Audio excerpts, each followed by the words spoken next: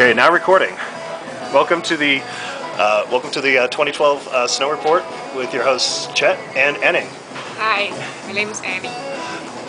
So we're here at Alpine Meadows. It's MLK Monday, King Weekend, and it's pack powder. We had our first dusting of the season last night, and very cold, but enjoyable pack powder conditions. So if you're used to the East Coast, you'll love it.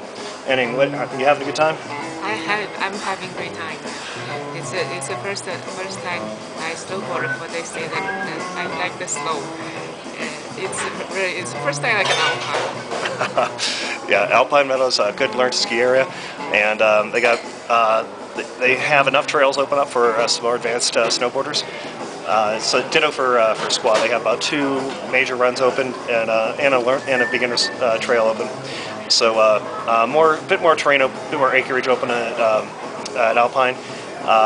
North Star actually has the most trails open out of everybody, but we'll have more snow in the way. There's a storm coming in this week, and we'll catch everybody up. On the slopes in the next week or two. So signing off from Chet and Enning. All right.